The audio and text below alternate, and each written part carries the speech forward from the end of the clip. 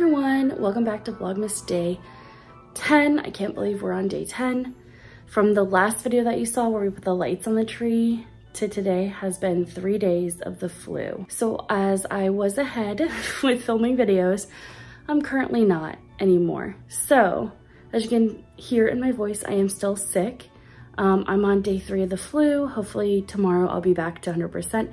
I'm feeling like 75% today, but nevertheless, the tree has to get trimmed. So let's get some baubles on this thing. Okay, the first thing that we're gonna add to the tree is going to be this little receiver. It has a remote, so I can remote turn on the TV. I love this every year. I bought this at Ace Hardware. It has 3 additional things, so like if you want other stuff in your house to turn on with this, it will. So it's kind of cool, but yep. Put this in, we're gonna install this and then we'll get to decorating.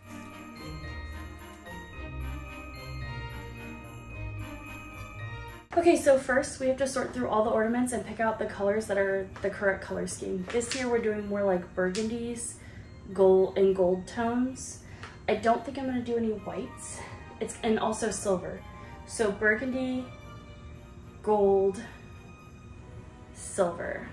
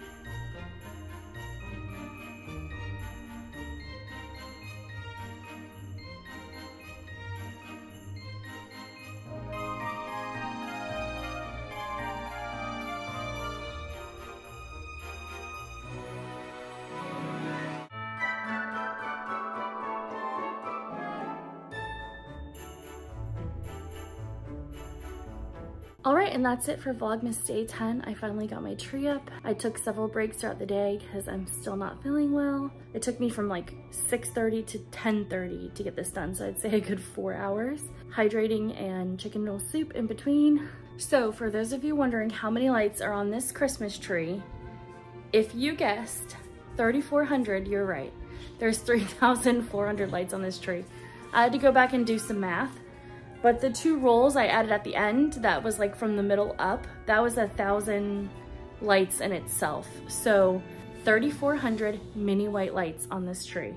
Yes, it is bright, but it's beautiful.